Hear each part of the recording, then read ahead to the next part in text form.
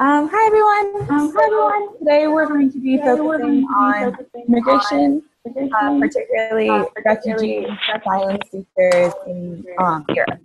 So our main objectives for today are students will be able to define the terms refugee, an immigrant, and asylum, and students will be able to distinguish between some facts and misconceptions surrounding the refugee crisis. So we're going to start off just to introduce ourselves.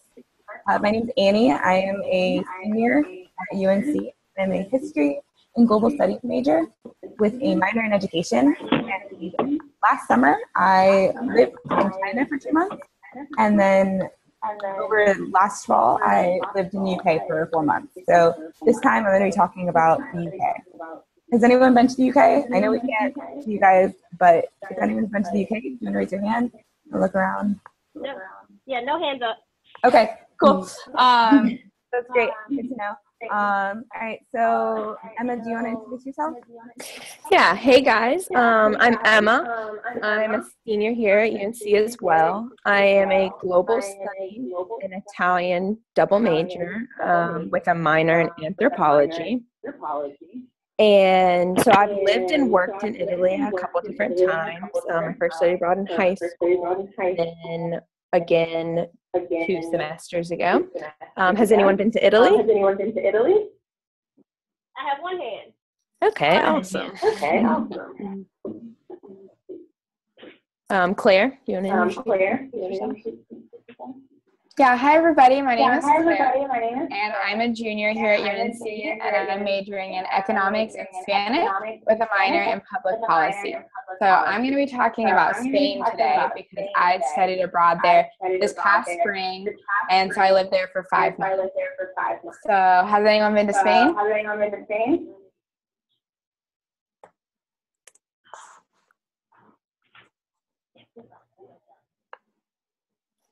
No? Okay. No. Okay, so I'm going to start us off. I just got the slides up, so I'll keep up with you. You just tell me next slide.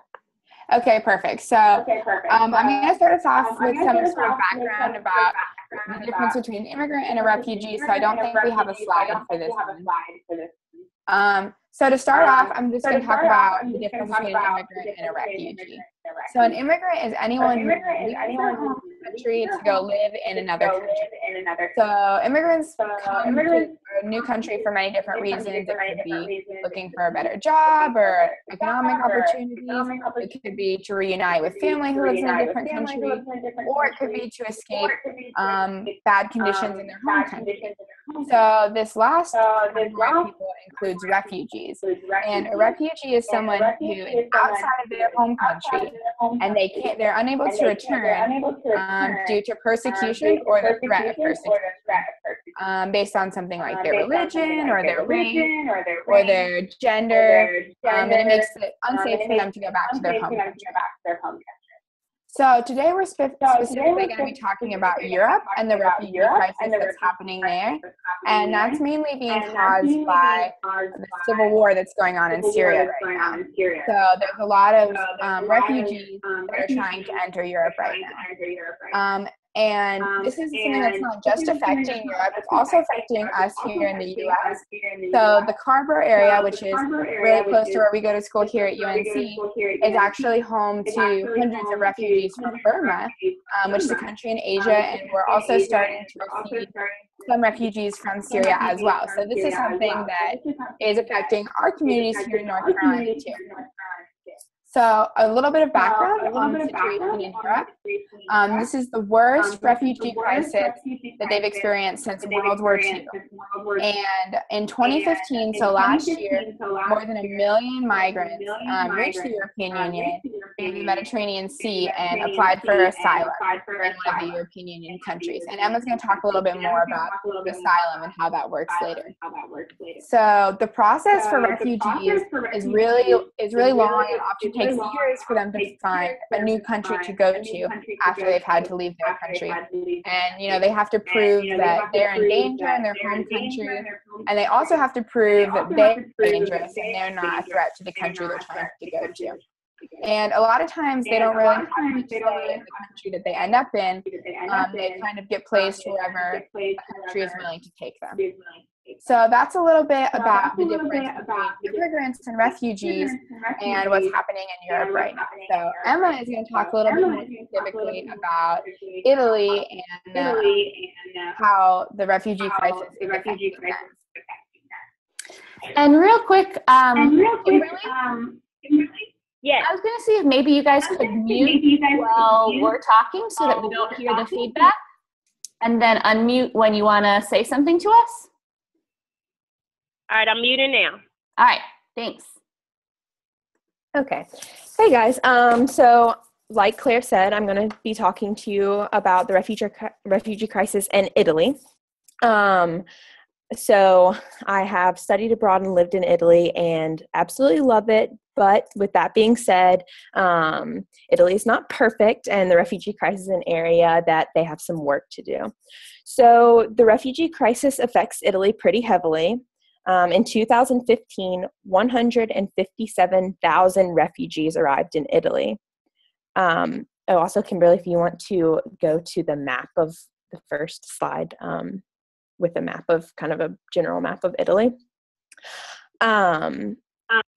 So in 2016, almost 140,000 refugees have arrived in Italy, and we still have 3 more months in the year. So it's getting a little bit better, but still a lot of people arriving. Italy is so heavily affected due to its location. So it's one of the primary arrival countries. So if you go to the next slide, and you can see that there's not much of the Mediterranean Sea that separates from the African coast to Italy. The refugees that arrive in Italy are mainly from Eritrea, Nigeria, Senegal, Syria. And so basically what happens is the refugees leave their home countries and make what are often already very difficult journeys on land until they reach Libya. And you can see on this slide with the map, with the trail across the Mediterranean Sea, that then their journey transitions to a trip on sea. So this is called the Central Mediterranean route. It's one of several refugee routes, and it departs from the Libyan coast. And the refugees often attempt to arrive on Lampedusa or Sicily, which are 2 southern islands off the coast of Italy. So a huge issue in these trips is the danger to get across the Mediterranean. On the next slide, you can see a picture of a typical boat that the refugees might board to get across the sea. So you can see they're not boarding these big, nice ships. Often they're extremely small, unstable. Sometimes they're even inflatable boats that are not meant to cross a sea and definitely not meant to hold hundreds of passengers. Also, refugees often pay massive sums of money, normally their entire life savings, along with everything they own, for a spot on one of these boats. So if you can think about everything, all the money you've ever saved up, everything you own, and giving that just to get a spot on one of these crowded old boats. So after that, for the refugees that do arrive safely on Italian soil, unfortunately, their trip is not over. They must be documented. So they give their fingerprints, their information to the authorities, the Italian authorities. And then they go on to live in refugee camps. Refugee camps in Italy are often old, unused buildings, not exactly fit to live in, that lack basic resources, but refugees stay here while, if they're seeking asylum, which Claire talked to you all about earlier, then they'll start that process there. So asylum is when a person who's been persecuted or mistreated by their own country is looking to be protected by another country. So in this case, Italy. Asylum is ideally supposed to be granted to those who qualify within about 1 or 2 months, but that's very optimistic. In Italy, refugees can end up waiting to be granted asylum all while living in these crowded refugee camps for anywhere from 3 months to several years. If asylum is granted, which is to less than half of those who apply, it's really hard for these refugees to find work and start living what we would consider a normal life. This is largely in part to Italy's economy. So Italy has a high unemployment rate. It's 12.7%, which to give you some comparison, here in the US, our unemployment rate is 4.9% at the moment. So it's much higher than the US. And so Italians are already struggling to find jobs. And this struggle is only multiplied for refugees who may have just arrived in the country. Maybe they don't speak Italian or are seen as untrustworthy by the locals. So this leads to many of these people, many of these newly arrived refugees, to start searching for under-the-table or illegal work, which unfortunately only adds to Italy's already existing problem of corruption. So overall, Italy is often criticized for the way it handles, the way it is in the process of handling the refugee crisis. But new strategies and approaches definitely need to be considered, but not only by Italy, kind of by the European Union and everyone that is involved as a whole. So now Claire is going to talk to you all about the same crisis, but how it affects a different country, how it affects Spain in a different way. So Claire? Oh, you're muted, Claire. There you go. Yeah, so like Emma said, I'm going to talk about Spain, and we should have a little map on there on the next slide that sort of shows you where Spain is. And you can see that it's pretty close to Italy, but Spain has had a very different experience with the refugee crisis than Italy. So unlike Italy, Spain has not received many refugees at all.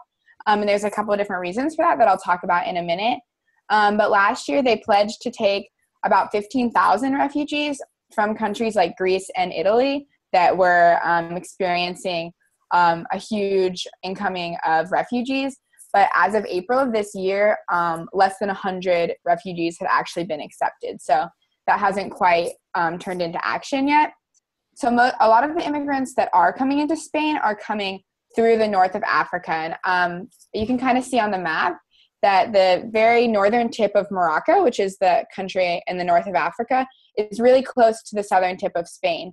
And there's actually some cities in the north of Africa that are Spanish territories. So people who are coming into Spain, a lot of times are coming that way through northern Africa. But so why hasn't Spain accepted as many refugees as Italy? So for one thing, Spain's economy is doing really poorly right now. They have been in economic crisis since 2008, so kind of like the U.S. experience, but Spain's has been a lot worse. And they also have very high unemployment. So Emma said that the U.S. is about 5% right now, and Italy's is about 12%. And Spain's unemployment rate is over 22% right now. So there's, again, a lot of Spanish people that are having trouble finding jobs, and a lot of people in Spain are moving to other countries in Europe to try to find jobs. So for one thing, the government of Spain is really hesitant to accept a lot of refugees, and also there's just not much opportunity for them in Spain once they arrive. And then another reason is the geography, because as you can see, Spain's a lot farther west than Italy, so it's more difficult for people to get to from places like Syria. They'd have to travel a lot longer across northern Africa to get there. So that's another reason. And it's kind of interesting to see how different Spain's experience with the refugee crisis has been from countries like Italy. It'll be interesting to see also if they follow through with their pledge to accept some of those refugees from other countries, or see if anything changes if their economy starts to get better. Claire, so what's the public opinion like towards immigrants and refugees coming into Spain right now? Yeah, so public opinion in Spain with regards to accepting refugees is actually pretty positive. A lot of the people in Spain want their government to be accepting more refugees, but and they're calling on the government to accept more, but that just hasn't really happened yet. So one interesting thing is that a lot of times public opinion changes once a country starts to accept refugees. So right now, most people in Spain like the idea of their country accepting more refugees, but it hasn't quite turned into action yet. Oh, it's really interesting. So I'm going to be talking about the UK now. And the UK is kind of similar in nature to Spain, in the sense that it hasn't been taking as many refugees as other European countries like Italy. So the next slide, the last slide on the PowerPoint is just a slide of kind of Europe as a whole, but you can kind of see the UK is in the far upper left, and there's an arrow kind of showing where the English Channel is. So the UK not only is even farther away from the Mediterranean, it's actually a separate island. It's separate from Europe as a whole. So not only do they have to, refugees, particularly coming from Africa or Syria or the Middle East, not only do they have to cross the Mediterranean and get across Europe, they also have to get across the English Channel, which is the body of water between France and the UK, to get to the UK. So in part, the UK has been taking less refugees because purely based on geography, it's harder for them to get there. Also policies. The UK hasn't been as welcoming to refugees as well. The UK is a part of the EU, which is the European Union, which is an organization. It's a political, social, and economic entity in Europe. There's about 28 countries in it. And they've been passing laws. They have human rights ordinances. So a lot of countries have been taking in refugees. But the UK has always kind of been separate from that. They haven't taken the euro, which is their currency, among other things. So they've kind of stayed outside of that, and they haven't been as welcoming. Even so, they did pledge to take over 20,000 refugees by 2020, but they've been criticized a lot by different organizations, human rights organizations, global organizations, even their own certain members of parliament. Parliament is their system of government in the UK. And they've been criticized and said that the government's not currently doing enough to meet this commitment. They've taken less than 2,000 refugees, and they haven't really been actively trying to reach their goal of 20,000. Including, they also have a lot of asylum applications. So even before the refugee crisis, particularly from countries like Syria, became really prominent, they've been dealing with asylum applications, and they haven't really been processing them as quickly or as efficiently as they should be. So currently there are a lot of people waiting for decisions from asylum committees to grant them asylum. So right now they're stuck in this weird kind of limbo state because they're technically on UK soil, but because they haven't been granted asylum, they can't legally work, they can't make money, they're stuck, they can't really start to rebuild their lives and integrate into society. So they honestly don't know if they're going to be able to stay there, if they're going to be able to become British citizens. Currently, unfortunately, there are over 34,000 applications that are still waiting for a decision whether or not they will be granted asylum. So that's really unfortunate for people that are trying to get asylum and for refugees that want to go to the UK. So kind of in contrast to Spain, the public sentiment towards refugees is not as positive. There are a lot of people that do want to take in refugees. So I don't want to kind of generalize it, but there was a very real example of the kind of fear and hatred and stigma towards refugees and immigrants during an event this past year called Brexit. We won't have you on mute, but if anyone knows what Brexit is, raise your hand. Hopefully some of you have heard it before. So Brexit is abbreviation for British exit, which refers to the event on June 23rd, 2016. So it happened over the summer. There was a referendum where British citizens voted to leave the European Union. So I talked a little bit about before what the European Union is. It's a unique economic and political union between the majority of European states. It was formed after the Second World War to kind of foster economic cooperation, the idea that countries that they can trade together. It's also easier you don't have to have a visa, you don't have to have kind of approval to go to a different country to work. If you have a European Union passport, you can go anywhere and work anywhere. But Britain has always kind of been separate. They haven't taken the euro. So there was actually a vote this past summer to leave the European Union. So during that time, there was kind of the pro leaving the EU and then against it. And so a lot of people that wanted to leave the EU, they started kind of using rhetoric of, oh, we don't want immigrants coming in, they're taking our jobs. Oh, refugees are dangerous, we don't want them coming in, and the EU is forcing us to take them. So and this wasn't by any means the general consensus, not what everyone believed, but in the media, in the news, on social media, there was a lot of hate speech that happened. There were a lot of kind of racist incidents, people kind of calling out and criticizing refugees, saying that they're going to hurt the economy, hurt kind of the social sphere as well. But in reality, it's an interesting, a lot of studies have found that immigrants are younger and significantly more educated than people born inside the UK. And most studies have shown that migration is a boost to the British economy than a drain on it.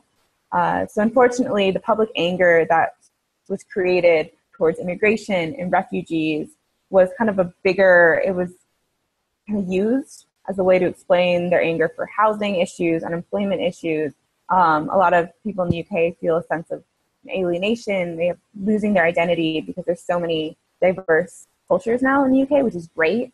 But the anti-EU group was able to kind of foster and create this hatred and uncertainty and fear of refugees and immigrants. That's unfortunate. It's been happening a lot in countries all over the world. It's evident in the US as well. The idea that, you know, refugees might be terrorists, which is definitely not true at all. So because of that, the refugee crisis is an incredibly emotional issue in the UK, in Europe, throughout the world. So particularly how will the refugee crisis influence the UK, influence Brexit?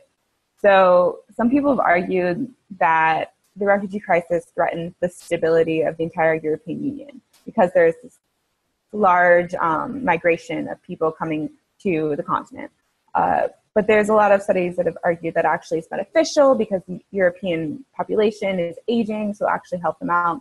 But specifically in the UK, people worry that because the UK has kind of passed this law that, or has decided not to be a part of the EU, they're kind of breaking away from the human rights ordinances and they're kind of deciding to take in refugees. So one, people are worried that other countries, seeing how the general public voted to leave the EU, they might be worried about trying to advocate and take more refugees in. So that might be a negative effect in Europe. There's also a worry that the UK will stop taking as many refugees because they are definitely shifting to a more conservative focus, more kind of focus on like Britain instead of Europe and the world as a whole. So they really, and unfortunately, they created this negative picture and this negative stigma around immigrants, around refugees in the UK. And it doesn't, not everyone believes it, it doesn't affect everyone, but there are potential concerns for the future of how it will influence it. So that's just kind of a brief snapshot of how the UK is feeling about refugees and how it's influenced their government and policies, as well as how it might affect in the future Europe as a whole. So I think we're kind of getting towards the end of our time, but we just wanted to kind of go through, we're going to wrap it up a little bit. If you guys have any questions for us, please feel free to write them up. You can send us an email or we can answer them next time we do a session. But really quickly, like how does the refugee crisis and the issues in Europe affect us in the US? So because Italy and Spain and the UK are so close to Africa, the Middle East, and the Mediterranean, the refugee crisis has been a big issue in the past few years. It's been debated a lot, in part because there are already refugees in Europe. There are already refugees just moving constantly. We saw pictures of the boats. So they need to really work to help these refugees. In the UK or in the US, because we're separated by an ocean, it's a little harder for them to take their little boats and get here. So, but we've been trying to accept them. So the US is dealing with the refugee crisis. Canada has been taking in a lot of refugees. The US has been taking refugees, particularly in Carborough, which is a town next to Chapel Hill. We've, since 2009, over 400 Burmese refugees, so people from Burma, have come to the US. So already we're taking in some Syrian refugees, but it's really important, especially right now during the presidential election, presidential debate. The presidential candidates are looking at and talking about the refugee crisis and immigration. So it's really important to listen to what they're saying, what people are talking about, because for instance, Hillary Clinton proposed to take as many 65,000 refugees Because currently, particularly in Syria, there are over 4 million people that have been displaced by the Syrian crisis. So there's a lot of people that need our help. So it's really interesting and really important to listen to what people are saying, what our politicians are saying, what human rights and global organizations are saying, because this issue isn't going to go away. So Europe is dealing with it right now, and the US is also dealing with it. So it's really important to kind of figure out what you think about it, research more, people all over the world that are refugees and need our help and looking for asylum. I don't know.